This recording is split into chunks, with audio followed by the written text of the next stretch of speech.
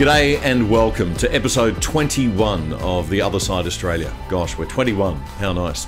We're coming to you on video on the Discernible platform and the Good Source platform, YouTube, and in audio on all good podcast platforms. This is the podcast which attempts to give some voice to fair criticism of the left-wing thinking that dominates modern Australian education and public discourse in some parts of our country, and reminding you that there are some other intelligent conservatives and classical liberals out there, and you are not alone. On this week's show, COVID fear. It's right to be afraid of this thing. It's horrible. And what's happening in the UK is horrible. But not so afraid here in Australia that we destroy ourselves in the process and adopt a cure that's worse than disease. Another Labor Premier facing a state election decides to beat up the crisis to play hero and win support. And another Liberal opposition takes the bait and falls right into the trap, destined to lose big time at the ballot box.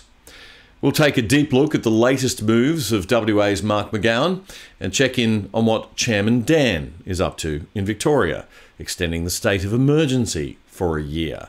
All unnecessary steps to fight COVID-19 and to keep you safe, and all very politically motivated. I'll also put my nerd hat on and we'll dive into the statistics on COVID's tragic impact in the UK as well.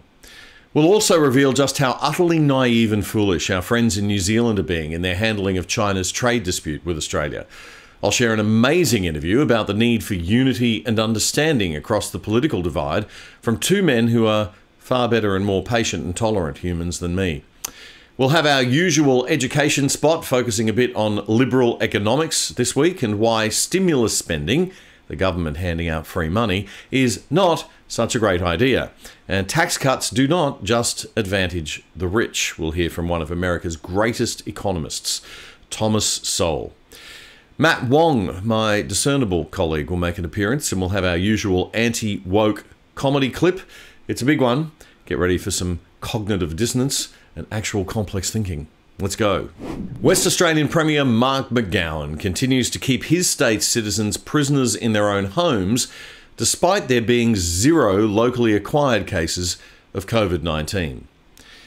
Once upon a time, Australia was a free country, and deprivation of liberty was considered an extremely serious thing to do, something you only did in the most dire circumstances, a foreign invader bombing our cities, a very lethal pandemic that had a very real threat of becoming very widespread, perhaps.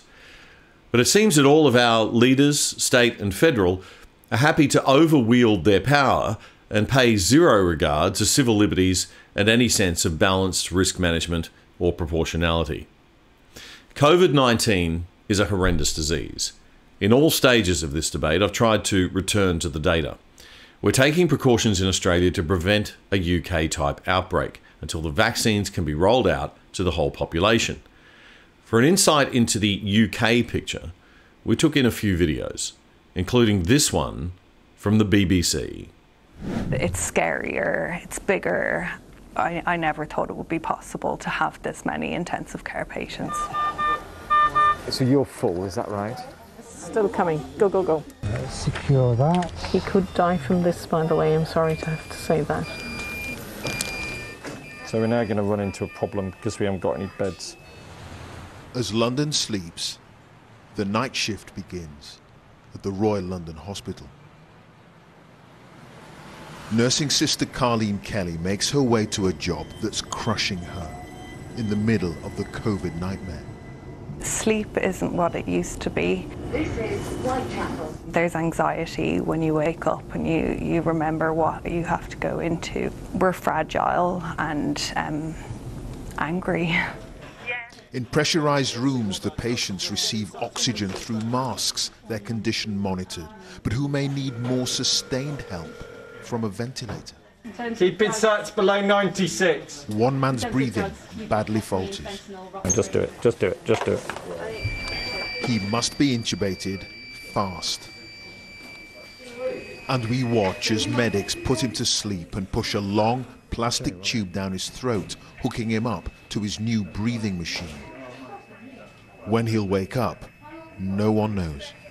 sure. I was so naive the first time. I wasn't convinced we were going to have a second wave at all, and the huge numbers that have just absolutely slammed us is just, I never thought it would be possible to have this many intensive care patients, not at all. Martin Freeborn said he wanted to speak to us. My wife lost a fight for life. It was a mixture of COVID and an infection that finally finished her off. And this is literally in the last few minutes? Yeah, in the last half hour I've lost her. Her name was Helen, and she was 64. What's your message to people watching this who perhaps feel that there is no COVID, there is no battle that everyone is fighting? It makes me really angry. Nobody wants to go through this. I wouldn't wish this on anybody. This really is horrible. It's real, and people really do need to look after themselves and take care, because you don't want this to happen. I wouldn't wish this on anybody. Yeah, please wake up. And please be over careful. You can't do enough to keep yourself safe. Don't end up like us, please. Horrible stuff. It's the sort of story that makes you want to do anything to make it go away. But our leaders don't have that luxury. They have to weigh up the benefits of whatever measures they take against the dangers and trauma and impact on lives and livelihoods that the measures they decide to take will have. It's not a choice between life and death. It's the worst choice of all, between death and death. So they must put the emotion to one side and look at the data and weigh up all the risks. Here are the deaths in the UK up to January 22. This data comes from the UK government's official statistics website, and we'll put the link in the program notes. Since March, almost 6 in 100 Brits have tested positive to COVID-19. That's 3.8 million people. Out of those, 3% have died. There have been 107,000 deaths. That's 1 out of every 623 Brits. For perspective, the total number of deaths from all causes in the UK is usually around 600,000 each year, and that number is up about 10% for 2020. Now, what about age breakdowns? Of the 107,000 deaths, more than 1,000 have now been in people under the age of 44.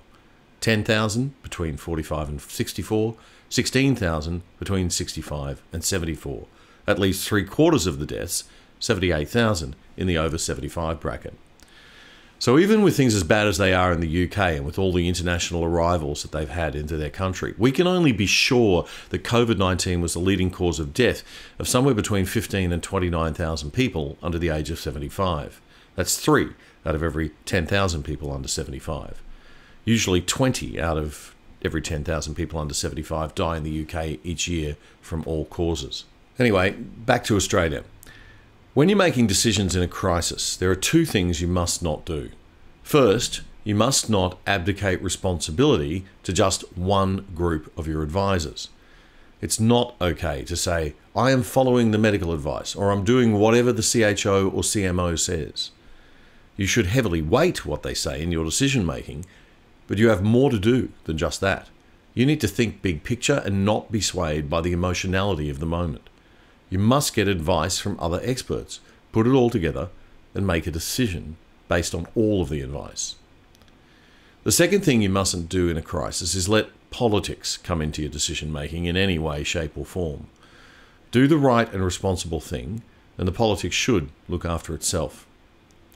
So despite how scary COVID-19 is and the reality of the world's worst affected large country, the UK, I don't think that we need to be as overcautious and do more harm than good as our leaders in Australia seem to be doing now.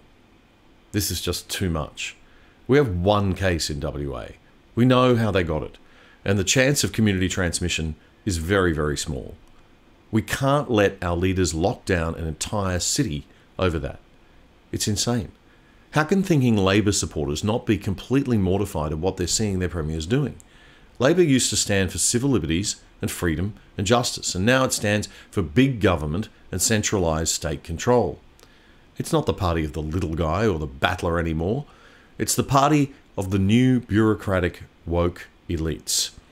As for the Liberal Party's response to it all, cowering in fear of an electoral backlash instead of leading, I'll get to that in a sec. But first, here's the best commentary I could find on the WA situation for your weekly summary. It's from Sky News' Chris Kenny, who tells a tale of the kind of unnecessary anguish and personal trauma that big government blanket interventions like this, that are ill thought out, can cause. What about this one? A couple are getting married this Friday afternoon in the Southern Highlands of New South Wales. The groom's family has already flown into the area. They came into Sydney the other day, but they arrived after the WA lockdown was declared. So they've been forced to isolate in their hotel until Friday night, after the wedding. They're sitting in their hotel, 10 minutes away from the wedding venue, but unless sanity prevails, they'll miss it.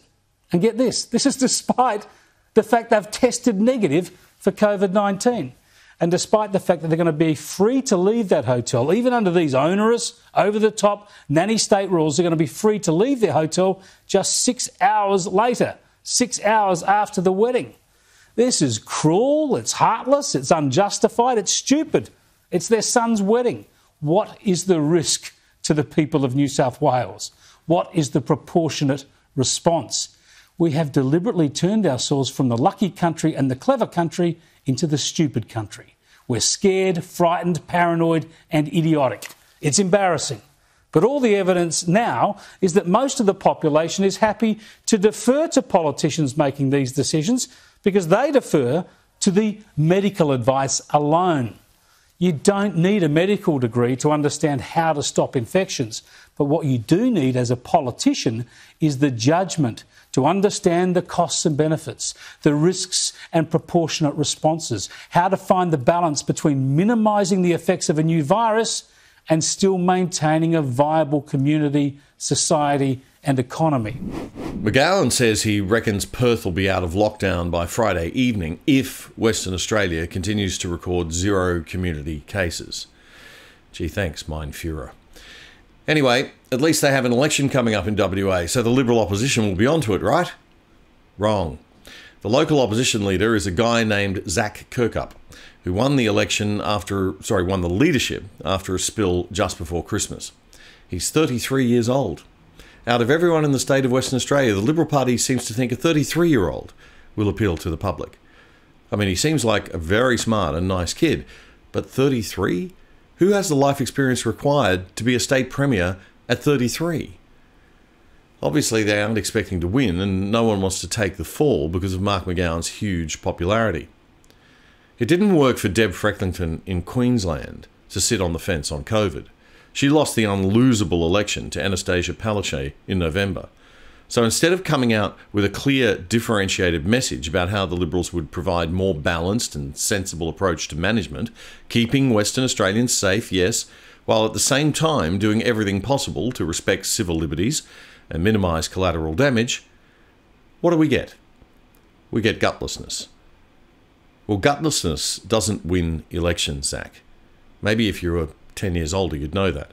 But the older people advising you must have missed the Queensland election. Everyone seems terrified. Labor premiers are terrified of even one case of COVID messing up their record. You can die by the thousands from smoking cigarettes, as people do. You can die from lockdown-induced depression, anxiety, from cancer undetected because you couldn't get your annual checkup. Die any way you like. Just do not, on my watch, die from COVID. I'll take away all your civil liberties for that. McGowan has an election coming up, and Dan, well, he's just Dan. But it's also the Liberal Party who are terrified of the public backlash if they don't support the extreme lockdowns. The media, terrified of losing audience share and relishing in the fear-mongering and positive effect on their ratings at the moment, so who'd want to give that up? The last gasp of traditional broadcast media. So who's really to blame here?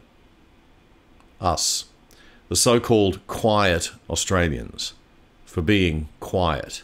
We have to speak out more. We have to challenge the fear narrative. We have to speak out in public and at work And at social gatherings, if there are any anymore, no, Bob, Jane, David, Ahmed, Sanjeev, Deepa, Carlos, we need to say, I don't think this is proportional to the risk. I am more scared by the lockdowns and the damage they'll do. I'm more scared by the power that's being centralised in the hands of so few leaders and bureaucrats and the lack of debate in the media. I'm scared about the precedents we're setting for the future. I'm scared about where all this may lead. Because if you give an inch, they take a mile. Speaking of which, Dan Andrews is back to his old tricks, taking a mile. He announced this week that the state of emergency legislation sunset date, the date when that state of emergency legislation can't be extended beyond, that date will be now extended to December 15. And he says, don't go thinking the vaccine will solve our problems. You still need big government. You still need Dan's government to take care of you.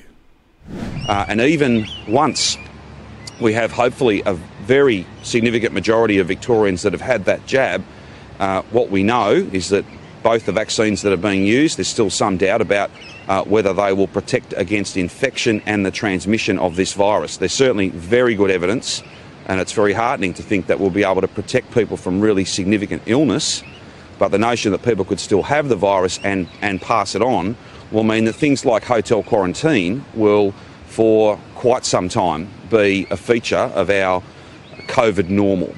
Therefore, we need to extend that state of emergency, and we will extend it until the 15th of December. I'm confident we'll get a good outcome that makes sure we've got a rule book and a statutory framework that helps all of us protect the precious thing that we have built.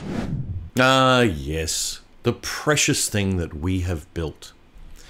Let me explain the political psychology here, because it's straight out of the communist playbook. Government takes away something that it has no right to take away, your freedom. Then, when you behave yourself like a good child, government gives it back to you. Then, having become so used to not having the thing that they took away, you're filled with relief and gratitude to your dear leaders because they gave it back. We saw that with the joyous praising of Dan after he put out the fire he started at the end of the Victorian lockdowns last year. Many Victorians simply forgot that his government was the metaphorical arsonist in the first place. Then, once they've given back your freedom and you're thanking them for it, the government warns you that if you don't behave, it'll have to take it away again. Let's not lose what we've all worked so hard to build. But you're not falling for it because you're smart, right? Please tell me you're not falling for it. Here's more from the master manipulator.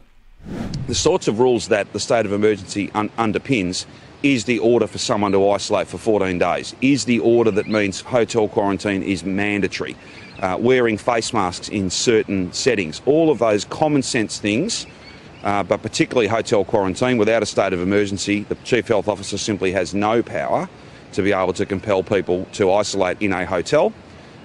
We wouldn't want a situation where, because we didn't have a legal framework, we had to stop receiving returning Aussies wanting to come home. So that's why we've put this bill we'll put this bill into the Parliament today. Oh, he is good. We wouldn't want to lose those gains we've all made. It's also terribly reasonable, isn't it? He's so reasonable. He's almost as good an emotional actor as the sign language lady standing next to him. There's just one problem. He's lying. You can check out my colleague Matthew Wong's analysis later on the Discernible platform for the legal background to all of this, but it's pretty simple. Here's a little clip of Matt's video. You can extend a state of emergency every 30 days until the maximum length of time, which was 6 months.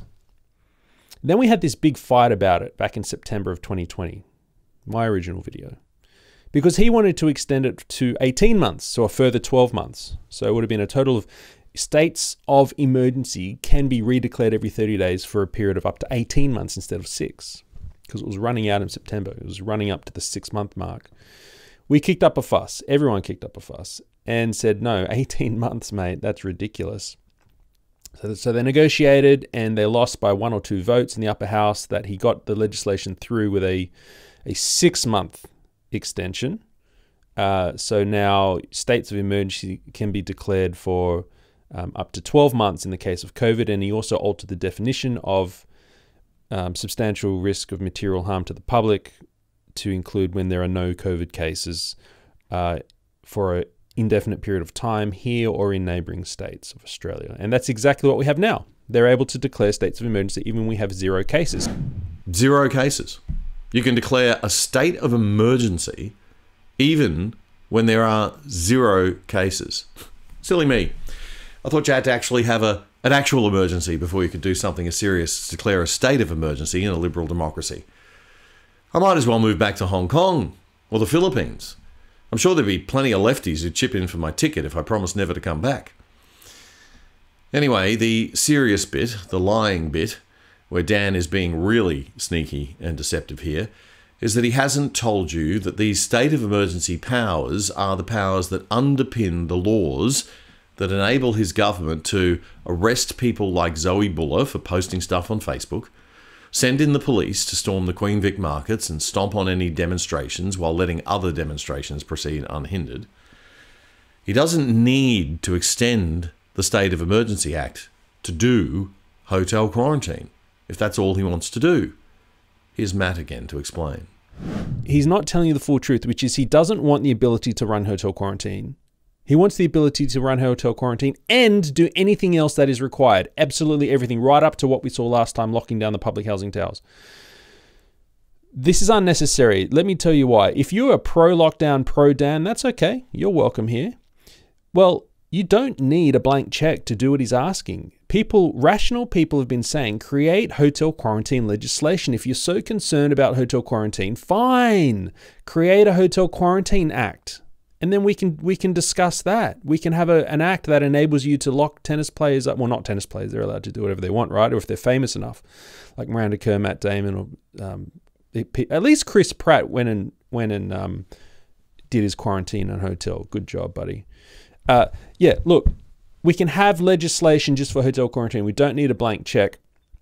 But once again, he's going for the blank check. And in that little press grab I showed you, he said we won't use it for a second longer than we need to.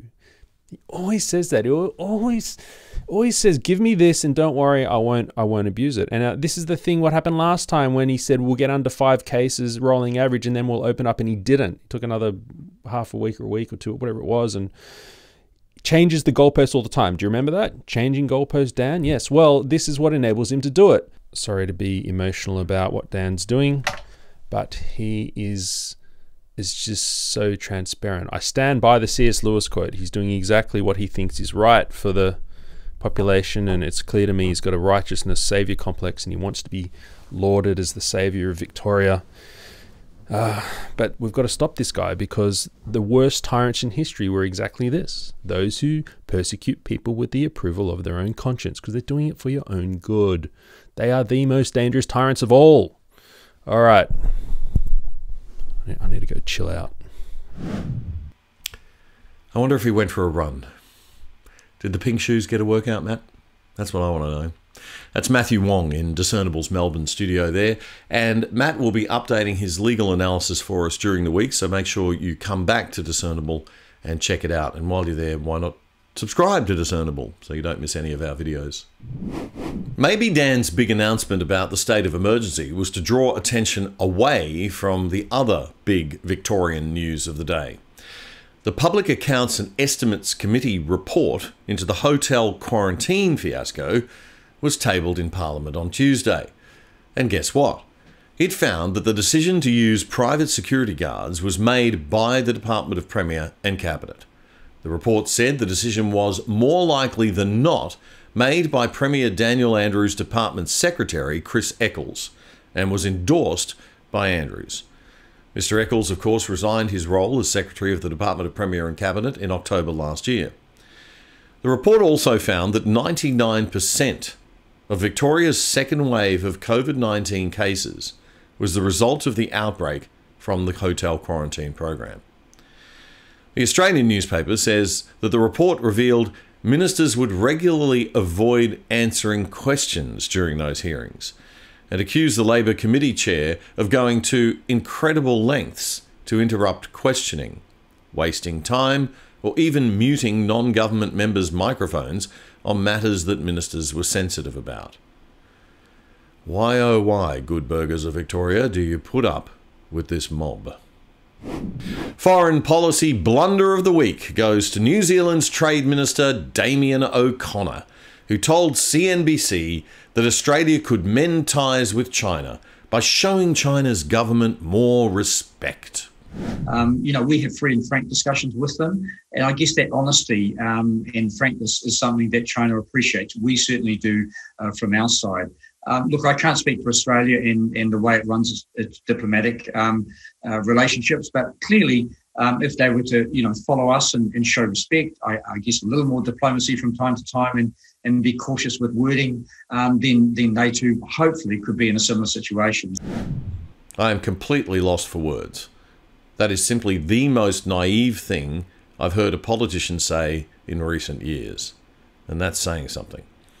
Apart from being an apologist for all of China's atrocities against the Uyghurs, Hong Kong, human rights generally, aggressive military posturing all over the world, it shows a serious lack of understanding about how the Communist Chinese government thinks and how it operates.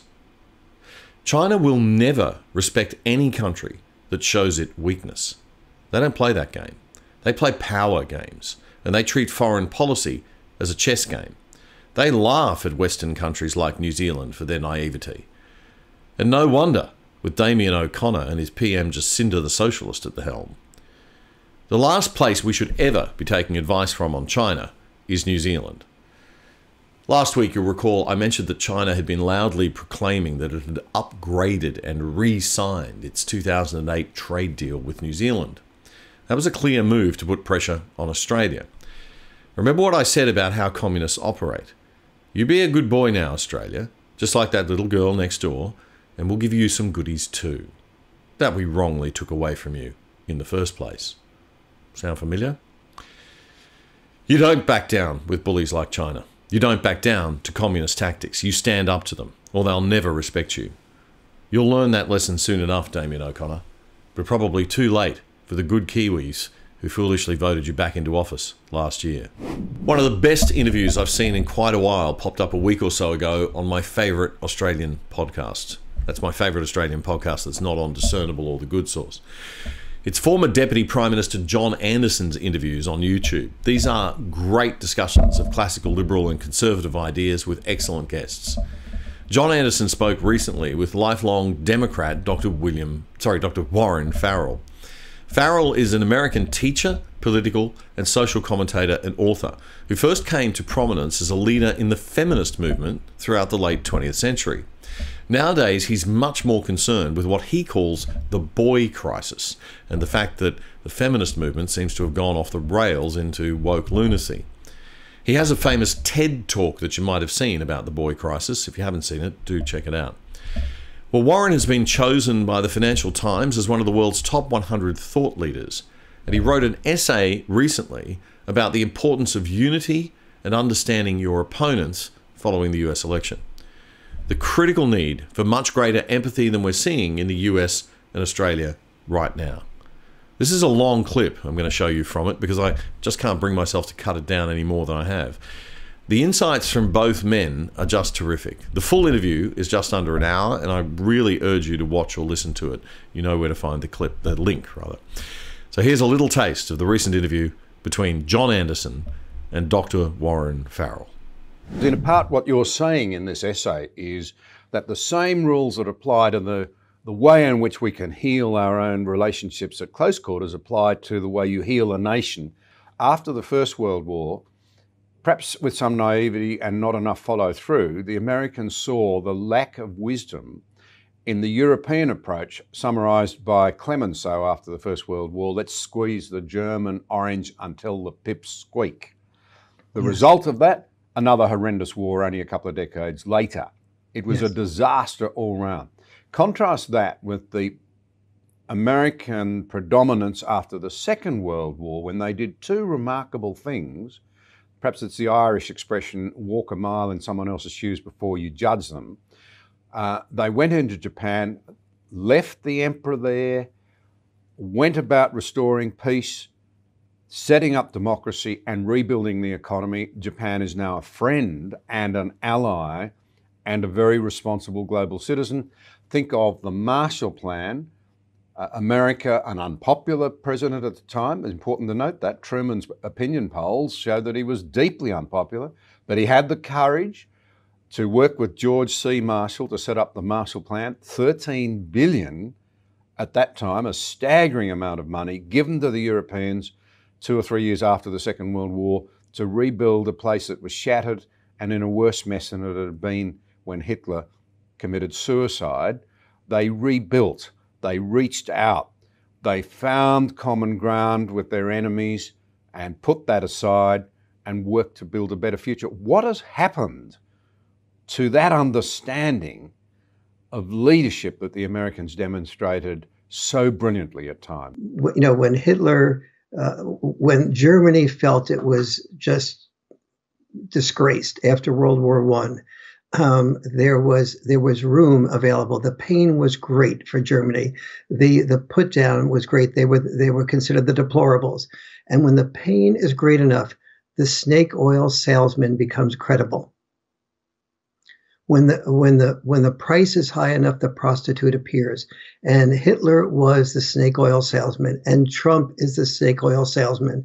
That became credible because there was such pain on the part of people who felt they were heard, they were not heard, that they were discounted, that they were deplorable, and that has been the huge mistake of the, you know, that led to, I think, the need for somebody to say, stick up for my side, and no matter how much of a snake oil salesman he was, and how narcissistic he was, all of that was forgiven. We have the great gift of if Biden does become a healer, which is going to be a very challenging thing to do, and I hope I outline a way to do that in that article, is that he will create an alternative to the approach of viewing our opponents as intolerable embodiments of evil, and ourselves as infallible incarnations of enlightenment. Today, we have Democrats who call themselves progressives. Well, exactly what does that say about what you think of the people who disagree with you? Are you regressive? Are you Neanderthals? Conversely, we have Republicans who call themselves patriots. Well, does that suggest that somebody who doesn't agree with you is a traitor? We have to hear that the people who disagree with us need to be heard, not dishonored, and be conscious of the words we use, like progressive and patriot, to make ourselves into this incarnation of enlightenment, while our opponents are, you know, the embodiment of evil. I understand exactly what you're saying. And again, from my own experiences, when I was in government in Australia, we had a right-wing movement that emerged in Australia. And the Prime Minister of the day was wise enough not to fall into the trap of describing that movement led by a lady as their supporters as being deplorables or language like that. He said, no, yes, we need to go and understand why they feel so disaffected, because many of them are actually fine Australians. And so we went out and I actually did a lot of the polling to find out why people in the regional areas of the state of Queensland, in our country in particular, felt that they were no longer respected, they were no longer seen as fully paid up members of the Australian family. What could we do to address their legitimate concerns? And we set about doing that. Yes.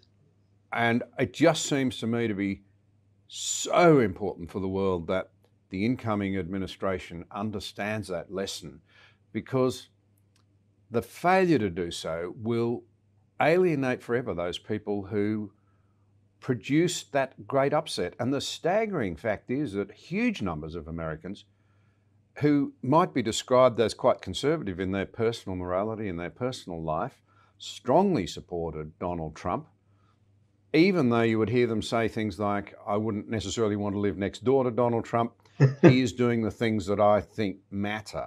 And so there's something there, and that has to be heard. And Biden so far has been doing two things. One has been very good, and I think one has been very not so good. And the good thing is that he has, instead of getting involved with him and Harris on the impeachment and taking sides and putting Trump down and saying he's a criminal and so on. He and Harris have remained above the fray. That I applaud him for. But the opposite of that has also happened. He's been saying on day one, when I get into office, I will reverse all of Trump's executive orders. And now that is exactly leaving every single Trump supporter or Republican who feels that there was some value in having an executive order that took away regulations that turned out to be dysfunctional, because all regulations have with them unintended consequences. And it's helpful to look at those regulations that you make on business or years later and say which ones have been functional and which ones have been dysfunctional. Certainly Biden can find some of 110 executive orders that Trump did. Certainly he can find 2, 3, or 4 that were useful and important and highlight them, rather than highlighting the one saying, I'm going to reverse everything he did right away. Second, if Biden really wants to be a healer, he needs to do the first thing, a tour of the reddest of red states, hearing everything. And, people say to me, well, what do you think he should say? And the answer is very little. Yep. The first... I really get that. That's Dr. Warren Farrell, American teacher, political and social commentator and author of The Boy Crisis, speaking with former Australian Deputy Prime Minister and National Party leader John Anderson. One of America's best conservative thinkers is media host Dennis Prager. Prager's the man who started the social media platform PragerU to counter the very slick left-wing propaganda that was being pumped out to university-age kids on a daily basis by organisations such as Vox, the Young Turks, and now this. This week, in his fireside chat video, Prager gave some insight into how conservatives feel when being lectured to about unity. He told his audience that President Joe Biden's calls for unity are sweet but meaningless, because it's all about unity on their terms and values. It's worth checking out. Here's a clip. Nobody disunites America as much as the folks on the left. They're the ones who divide us by race, not conservatives. Conservatives don't give a damn about race. The people who go around saying every white is a racist, every white is a white supremacist, color matters, they're calling for unity? Oh, that's what calls for a vomit bag. I mean, that's nausea-making. We conservatives believe in one American family because we don't give a damn about color. The color of your skin is as important as the color of your hair or the color of your shoes. But to the Democrats and the left, which are indistinguishable now, oh, that's really important. So this is a gay American, and this is a Hispanic American, and this is a black American, and this is a white American, and this is an Asian American, and this is the crowd calling for unity. That's really phony. Okay? Joe Biden has signed a record number of executive orders since becoming US president, undoing with the stroke of a pen or few a lot of what Trump had put in place. You may recall that during the election campaign, Biden criticised how much Trump used executive orders, calling it the behaviour of a dictator. We are a democracy. Some of my Republican friends and some of my Democratic friends even occasionally say, well, if you can't get the votes by executive order, you're going to do something. Things you can't do by executive order unless you're a dictator. We're a democracy. We need consensus. Things have changed kind of fast, Joe. In 2 weeks, President Biden signed 42 executive orders. That's an unprecedented pace. This week, he signed 4 on racial equity alone. Fox News says the orders focused on bringing equity, not equality, to private prisons, housing, COVID relief, and tribal relations. Fox host and commentator Greg Gutfield says to the critical race theorists on the left, Racism is everywhere. Equality, as you know, means you have the opportunity to try something even if you're bad at it. I can try to play basketball. I will suck. But in America, I have an opportunity to try. Just like I have the opportunity to become an electrical engineer, a pipe fitter, or a Peloton instructor.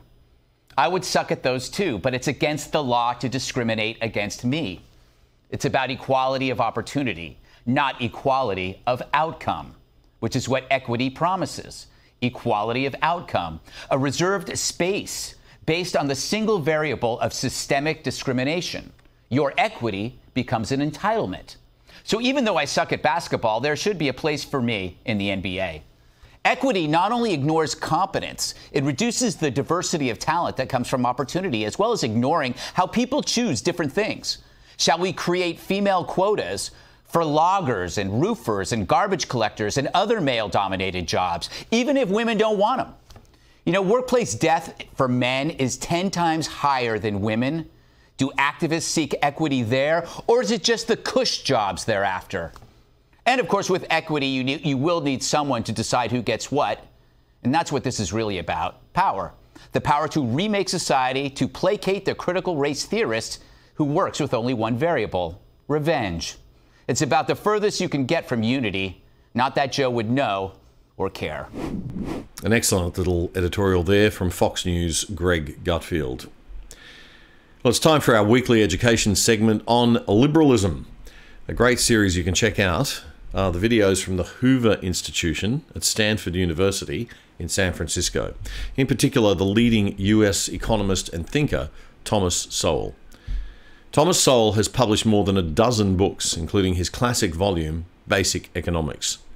In this interview, recorded around 10 years ago, Professor Sowell explains clearly how wealth is created.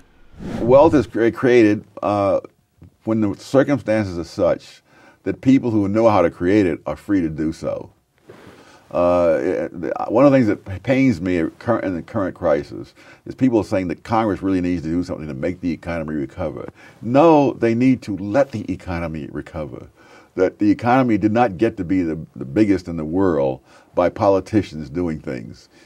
All the millions of other people whose names we don't even know, those are the people who made it the biggest economy in the world. And if politicians will get out of their way, we can and let the economy recover, it can do that. This interview with Thomas Sowell was recorded only a few years after the global financial crisis. Like the COVID crisis, governments just started printing money, or handing out free money at least, to keep the economy moving. It's called stimulus economics, or quantitative easing, if you want to make it sound fancy.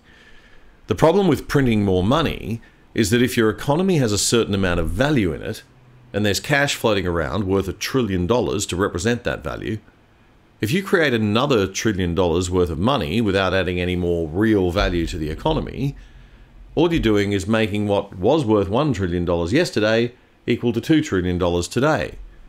You've devalued your currency and caused inflation. A hamburger that cost $1 yesterday must rise to $2 today. And you're halving the value of people's savings. That's the really bad thing. You're punishing the people who did the right thing and rewarding those who didn't. It's not a great plan. Fed Chairman Ben Bernanke announced this past autumn that the Federal Reserve would engage in a new round of, quote, I'm using his term, quantitative easing, the so-called QE2. The Fed will purchase, Tom, wipe that smile off your face. This is serious. This is serious. The Fed will purchase some $600 billion of Treasury instruments to keep interest rates low and spur economic growth. That's Ben Bernanke. On the other hand, we have our colleagues at the Hoover Institution, John Taylor, Mike Boskin, and John Kogan, signing an open letter to Ben Bernanke, which read in part, quote, we believe the large-scale asset purchase plan should be discontinued. The planned asset purchases risk currency debasement and inflation, and we do not think they will achieve the Fed's objective of promoting employment, close quote. Whose side is Tom Sowell on? Oh, I'm on the side of people say they shouldn't have done it. Easy. Another easy one. Oh, my gosh, yes. There used to be a phrase for this. It was called monetizing the debt. It means that the Treasury Department has deficit spending, so they put out all these bonds that they're selling, and if the public won't buy them, the Federal Reserve will buy them because the Federal Reserve can legally print its own money. So it's no problem for the Federal Reserve to buy them. It's just that that's what that amounts to is one, inflation, and two, it amounts to a hidden tax, which will not be confined to the rich, as they call it. I mean, in other words, if you've got X thousands of dollars in your bank account and the Federal Reserve starts printing more money, it is simply stealing the value of the money that you put aside. So that's the same thing as a tax, only it's an inflation tax. A much better way to stimulate the economy, according to classical liberal economics, is tax cuts. Professor Sowell explains that lowering taxes can paradoxically leave the government with more money. What is painful to me, really, looking back, this argument is not a new argument. This argument was made in the 1920s. People were saying the same thing on both sides they're saying right now. The difference is that 75 years have elapsed, and there have been 4 administrations of both parties that have reduced high income tax rates every single time. Name them. The Coolidge, Kennedy, Reagan, and George W. Bush. Right. Every single time, the reduction in the tax rates has led to an increase in tax revenue. So I hear people on television saying how the government can't afford to give this tax cuts to the rich. You know, they're not giving anything to anybody. Right.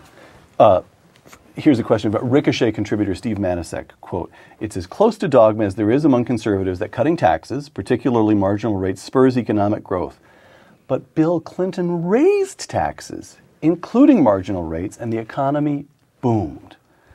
Do tax rates really matter to economic growth? And if they do, how do you explain the Clinton expansion?" I haven't looked at the Clinton expansion, but I know that the Clinton, quote, surplus taxes those laws are passed in Congress. All spending and taxing bills originate in the House of Representatives. Right. And when the House of Representatives is in the hands of the opposite party, I don't know how any president can take any credit for whether there's a surplus or not. Okay. Milton Friedman defined a surplus as when the money comes in so fast that even Congress can't spend it. That's Professor Thomas Sowell speaking in 2010 to the Hoover Institution at Stanford University in San Francisco. And we'll put the link to that series in our program notes. It's excellent and even more relevant to Australia today than 10 years ago when it was recorded. The free money handouts have got to stop. All we're doing is kicking the can down the road for our kids to pay off. Well, it's time for a laugh. This week's comedy clip comes from Dry Bar Comedy in the United States. Brandon Vestal is hysterically funny in this clip from back in July. Republicans aren't real people, says Brandon. At least that's what the Democrats in California will tell you. I'm not a political guy. I can't get in. It's just exhausting to me. It seems like just ugh. But I have picked up on this living in California. If you're a Republican in California, you better keep that to yourself. Woo-wee. They hate Republicans. They don't hate anything more than Republicans in California. Republicans, they're not even real people. They're like these mythical creatures that hide in the bushes. They'll snatch up your kids and force them to get a job.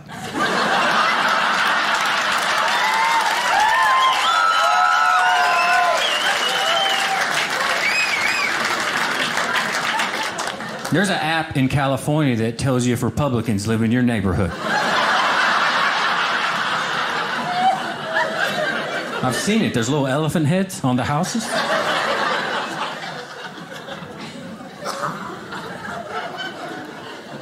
I feel sorry for Republicans. It's rough for them out there. They can't slip up. They got to hide all the time. They can't say what they mean. They can't one day be with their California friends and be like, you know what? I think life begins at conception. I'm like, what? What'd you just say? I said I love paying for other people's contraceptives.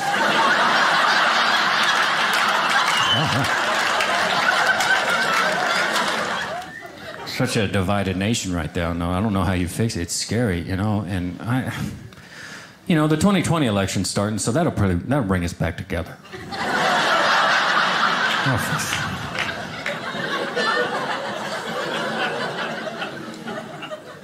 You hear growing up, I'm sure you heard it, everyone hears it, especially lately, you hear, you gotta express yourself. Gotta express yourself. Always be confident enough to express yourself. The world would be a much better place if everyone could just express themselves. Well, we're about 10 years into social media now, and everyone can express themselves. What do you think?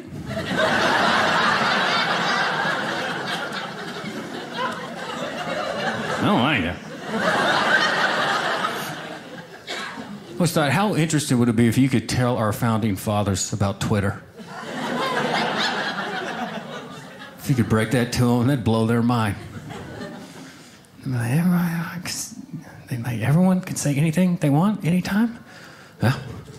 Yeah. Well, we're taking away that First Amendment. We're not going to have that. Bring it back in. Don't print anything. Get everyone back. We got to have another meeting. Because when they gave us the freedom of speech, that's back when everyone lived in farms. And you can like, yeah, say whatever you want. No one's going to hear you. Who cares? Like, if you want to talk some smack to George Washington, you had to get in a buggy. And it took like 3 months to go 20 miles. Half your family was going to die of smallpox on the way.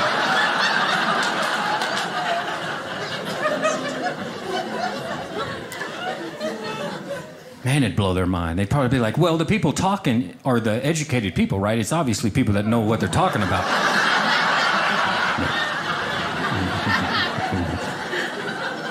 No, not at all. What, does the president take part in these things? Yeah. That's US comedian Brandon Vestal, one of the best stand-ups I've seen in ages, from Dry Bar Comedy. That full clip can be found on YouTube at the link we'll put in the program notes for you. Check it out. And that is it for another week on The Other Side Australia. We'll be back next week with more for your weekly summary to Australia's best classical liberal political commentary from around the web and mainstream media. If you like the show, please support us by subscribing on every platform you can find. We're on Discernible at discernible.io, and we're on the Good Source platform. We're on Facebook and all the podcast platforms like Spotify and iHeartRadio and Apple Podcasts. But there's nothing that will help us grow faster than you sharing and telling your friends about the show. And if you don't like the show, here's your chance to learn how the free market works. You don't need to cancel me or shut me up. You just need to stop watching. Very easy. It's called freedom of choice. But you might want to keep watching so you can learn more about that. Used to be a big thing in Australia. All right, folks, you have a great week. Don't let the woke kids get you down. We'll catch you next week.